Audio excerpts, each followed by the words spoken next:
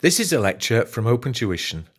To benefit from the lecture, you should download the free lecture notes from opentuition.com. All right, in this lecture I'm going to look at chapter 10 of the free lecture notes for paper F9, which is investment appraisal under uncertainty. There's not an awful lot in this chapter, but one bit in particular is terribly important for the exam, and I'll highlight as we go through. But we did say in the earlier chapters that a big reservation in everything we do on discounted cash flow and on any, whichever way we make decisions, is that we're having to estimate the future returns, the future cash flows, and it's impossible to estimate precisely, obviously. And if our estimates are wrong, then potentially we've made the wrong decision. The cash flows are uncertain. You're never sure. You may think we'll get 10,000 next year, but clearly it might end up being more, it might end up being less. And it's how we can go about dealing with the uncertainty. We can't remove the uncertainty, but you need to be aware of 4 ways we might try and in some sort of way deal with it. 2 of them involve calculations, 2 of them don't, or not at this stage. Anyway, the first one, the most important one for the exam, is something called sensitivity analysis.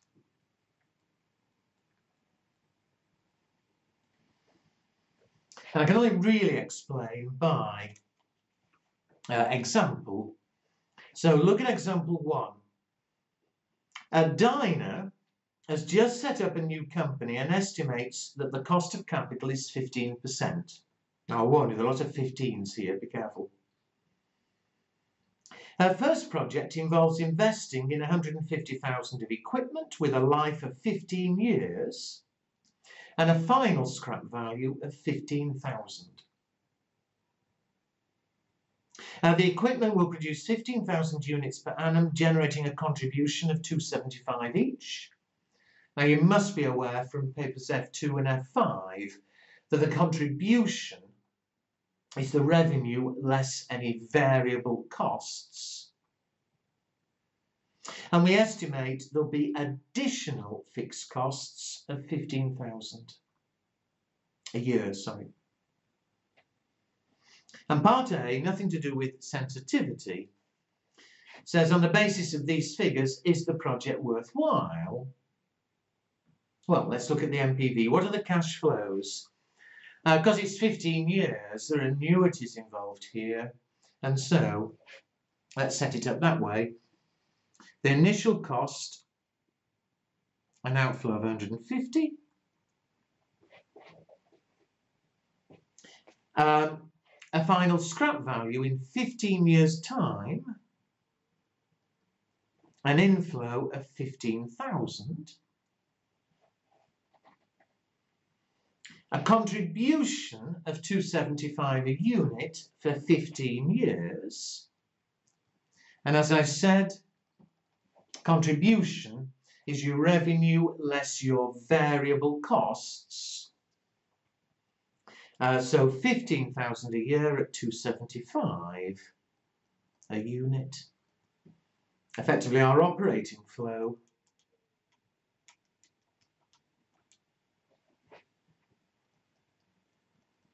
$41,250. And finally, there'll be extra fixed costs. Remember, in earlier chapters I've stressed this, if fixed costs are just being charged, if the total fixed costs of the company aren't changing, this would be irrelevant. But here it specifically says they're additional, they're extra, they're incremental. So an outflow of 15,000 a year. Our cost of capital is 15%, so let's discount. 150 now is 150,000. The scrap, well, it's 15 years' time, so the ordinary present value table. The discount factor for 15 years at 15% is 0.123. So the present value, 1845. The contribution, well, it's an annuity. So the annuity table's 15 years at 15%. The factor is 5.847. 41,250 times 5.847. 241,189. And finally, the fixed cost, well, again, it's 15-year annuity. So the factor 5.847, the present value,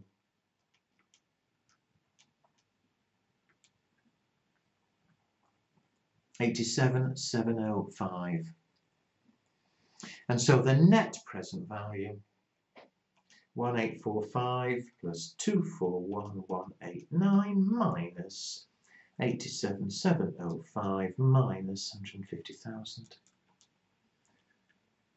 5329. It's positive, and therefore on these figures we will accept the project. However, as I said a few minutes ago and as we chatted in an earlier chapter, we will accept, but the huge reservation is all those figures are estimates. We think it'll last 15 years. We think the scrap value will be 50,000. We think the contribution will be 275 a unit, and so on. And if any of those estimates are wrong, the NPV will be different. If it's still positive, of course, no problem. I'm still happy to accept. But if any of those estimates are wrong and the NPV ended up being negative, then, of course, we're making a bad decision. Well, what sensitivity does, it doesn't solve the problem, but as you'll see, it identifies how critical the individual figures are. The sensitivity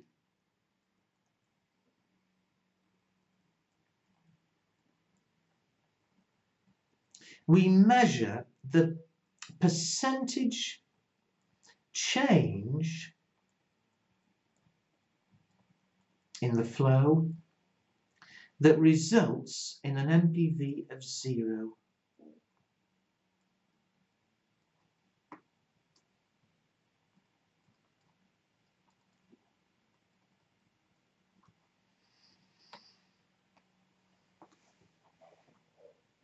Now let me show you what I mean.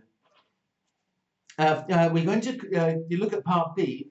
Part 1 says it wants the sensitivity of the initial investment.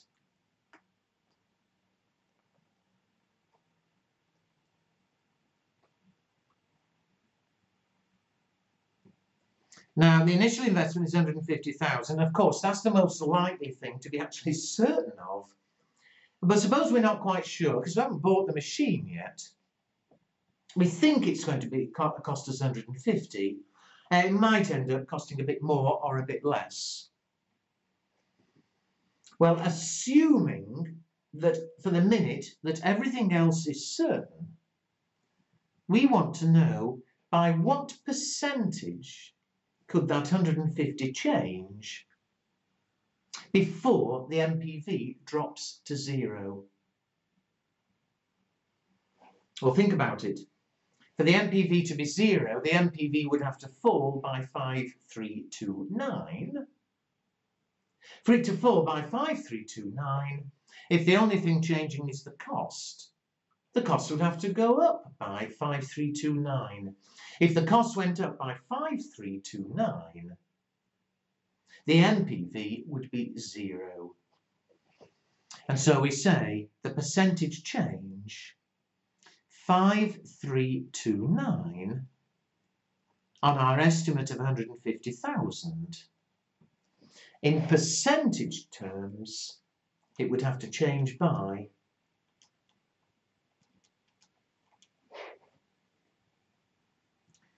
3.55%. That's the sensitivity. It means if it changed by less than 3.55%, the project's still worth doing. But if it was ever going to change by more than 3.55%, then the NPV would be negative. Strictly, we should show a direction. What I mean is the cost. I hope clearly we're only concerned if the cost increases. If the cost falls, the NPV becomes higher. And so, strictly, we should put a sign. The sensitivity is plus 3.55%. Now that one was perhaps a bit too easy. That's basically what we're doing. But now look at the second one. And then I can give you a rule. This time, assume that what we're unsure about is the sales volume. Remember, the question had told us we were going to sell, we estimated, 15,000 a year. And this time, assume we're certain of everything else. It's only that 15,000 we're unsure of. We need to know what percent can it change by to end up with an NPV of 0. Well, although I'll give you a rule, just think it through. Just suppose the answer was 10%.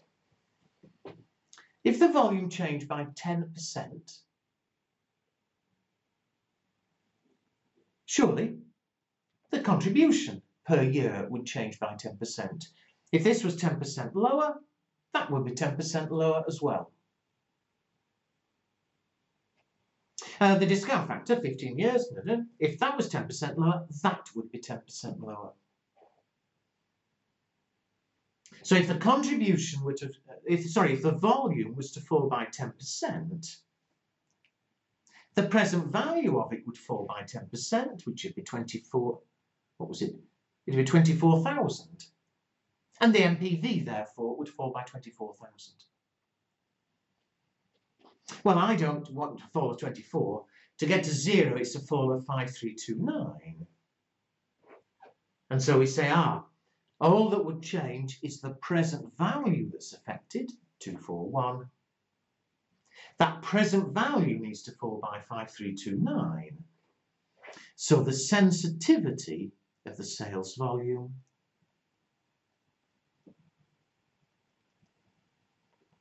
we need a fall of 5329.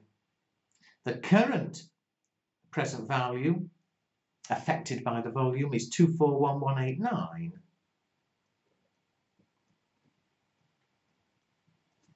In percentage terms, 5329 divided by 241189.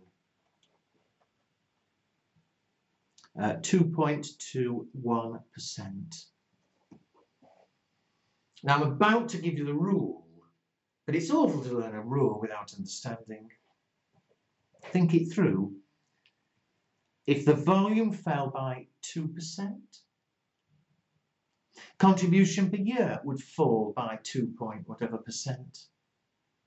And if the contribution per year fell by 2%, the present value would fall by 2%. And 2% of it, or 2.21, is 5329. The NPV would fall to 0. Again, show direction. We're only concerned if the sales volume falls. If it goes up, the NPV gets higher. So strictly, there should be a minus sign. But what does it mean? We can afford our estimate to be wrong by up to 2.21%. If ever it fell by more than that, it's a bad project. And so before we do the others, in general terms, the sensitivity is simply the net present value divided by the present value of the flows affected. I can't write it a better way. For sales volume, the NPV was 5329. The flows affected were the total contribution. The present value was 241189. The sensitivity 2.21. All right, now we should be able to do the others very quickly. What about the contribution per unit? Again, assume everything else now is certain. It's only the contribution per unit that we're concerned about. Well, if contribution per unit changes, total contribution changes. If total contribution changes, the present value of the contribution changes. And so again, it's the NPV of 5329 divided by the present value of the flow that's affected. It's as before, it's 241,189.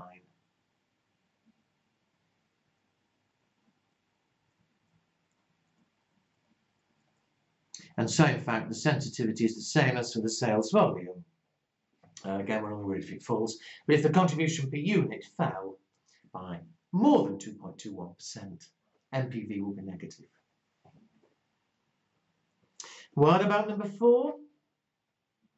The fixed costs per year.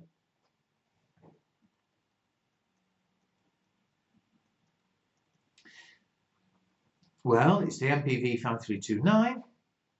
What's the present value of the flows affected? Well, there's the fixed costs. The present value of them is 87,705. So 5329 divided by 80, I've forgotten what it was, 87,705.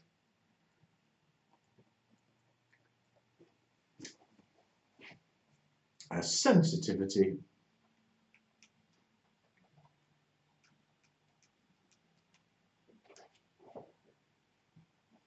(6.08%). And again, be careful about direction. Appreciate, because these are costs, we've only got a problem if these increase. If fixed costs are lower, the NPV gets better and better. Virtually there. What about 5? The scrap value. Again, the NPV 5329.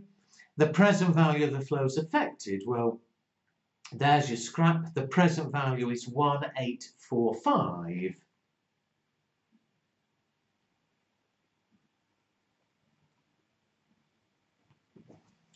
Which arithmetically gives us a sensitivity of 288.8%. And you'll be negative, only worried if scrap value falls. Now, don't leave silly answers, in that in any normal situation, surely the minimum scrap value would be 0. And even if the scrap value went down to 0, well, the present value of it would be down to 0, but the NPV would still be positive. And so, don't just leave 288. We would say it's not sensitive at all.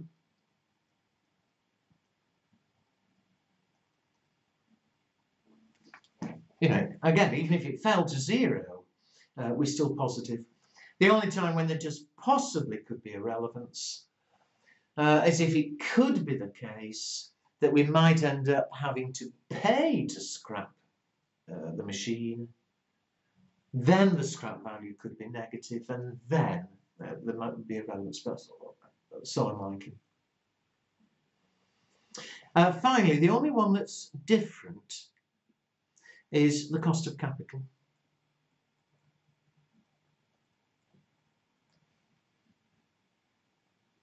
Now, we think the cost of capital is, what was it? 15%. Cost of capital is 15, and if everything else is certain, if all the cash flows are certain, what's going to happen?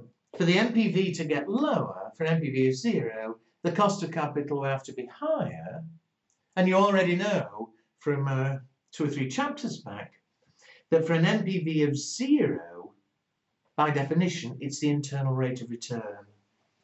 And so, this is the one that's different. We'd have to calculate the internal rate of return.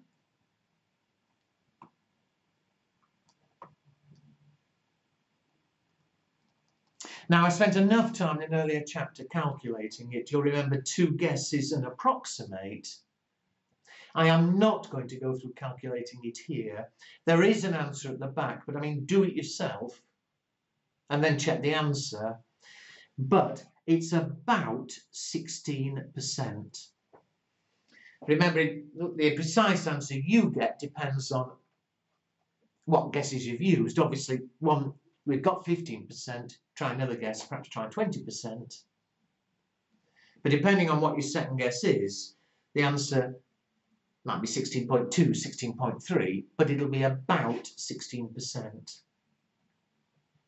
However, that's not the sensitivity, because remember, the sensitivity is the percentage change. And so what's the change? The sensitivity of the cost of capital. We think it's 15%. How much change can we afford?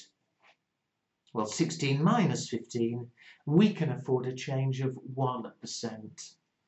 So in percentage terms, I know it looks funny, but a change of 1% on 15 is a change of 6.67%, and we're only worried if the cost of capital increases.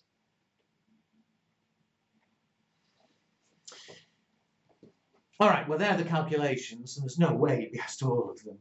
This could be a small extra bit in a section C question, or any one of those could be a 2-mark question in sections A or B. And I also, though, comment on the results, and remember 50% of the exam, only 50% is calculations, the rest is effectively written. What's the relevance of everything we've done there? It doesn't remove the uncertainty. Clearly, we can't remove the uncertainty. You do your best estimates, and we accept the estimates could be wrong. But where the benefit of sensitivity is we know which the critical ones are, where perhaps we should do more work. You know, the scrap value, 288, I mean, ridiculous. All right, our estimate of scrap value may be wrong, but there's no point in wasting time trying to get it better. On the other hand, the sales volume and the contribution, both of them, would only need to change by 2%. And we've got a problem. You know, the lower the sensitivity, the more risky it is. And if the sensitivity is low, then you'll do one of 2 things in real life. You'll either spend a lot more work on those areas where the sensitivity is low, trying to get better and better estimates. Or, if the sensitivity was really low, you may say, well, we're not going to take the risk, we won't do the project. You know, I can't give you any limits, there are no limits, but if something had a sensitivity of 0.1%, then I think, oh, we just daren't risk it. There's no way we can be so certain of our estimates that it couldn't change by 0.1%. And so the lower the sensitivity,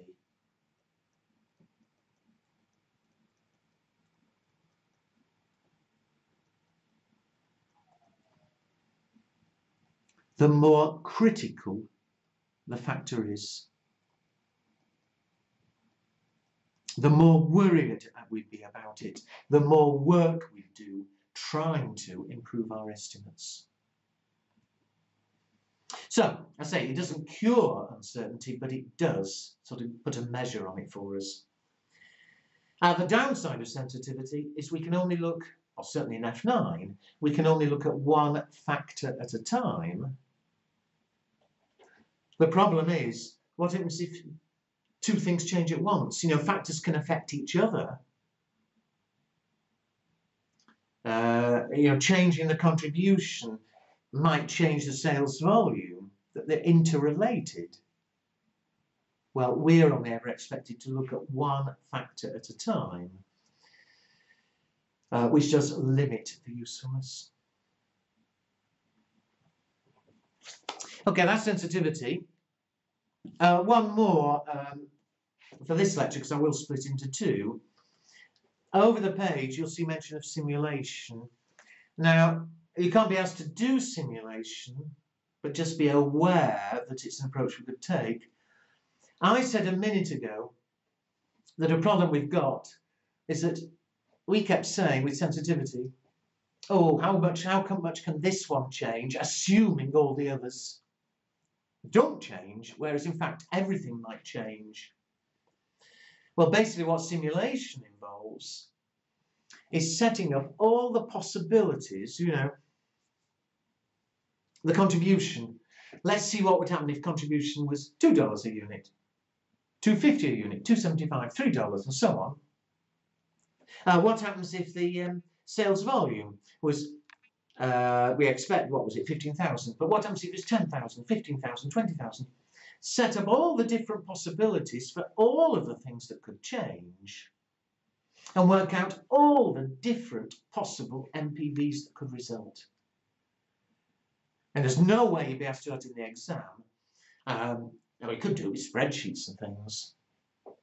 But that's what simulation is, putting in all the different possibilities, seeing what all the different NPVs would be, and looking to see, oh, in those combinations it's positive, in those it's negative, and again, form a judgment on that basis.